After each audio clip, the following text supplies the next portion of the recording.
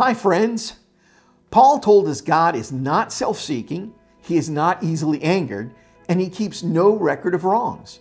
No record of wrongs. Isn't there some long list in heaven of all the things I've done wrong for which I'll have to answer someday? Or could George Michael be right? Is it possible that God is not keeping score? Colossians 2:14 tells us Jesus canceled the record of our debt.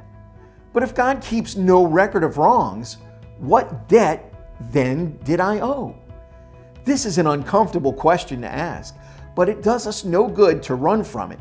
Jesus didn't run from hard questions. He faced them head on. As we move closer to Easter, we will boldly confront this question and find the answer.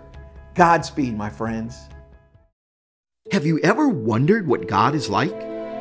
At times, He's been depicted as a malicious and overbearing dictator, and other times as an uninvolved and impersonal force. Some say we can't put God in a box. He's too mysterious, too unpredictable.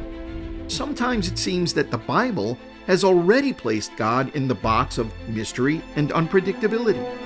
But if we connect all the dots the Bible presents, we actually can find the box that God fits into.